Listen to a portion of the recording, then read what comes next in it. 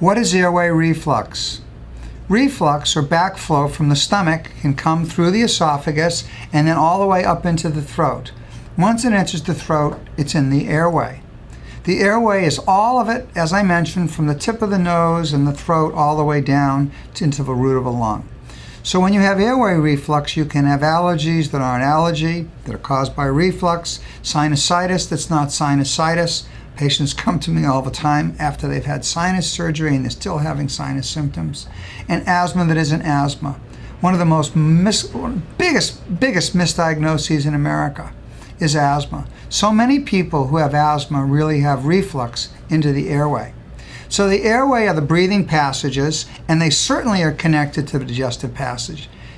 In medical terms, we say this is the aerodigestive tract. And indeed, it's one tract, and it really should have one doctor. That's me.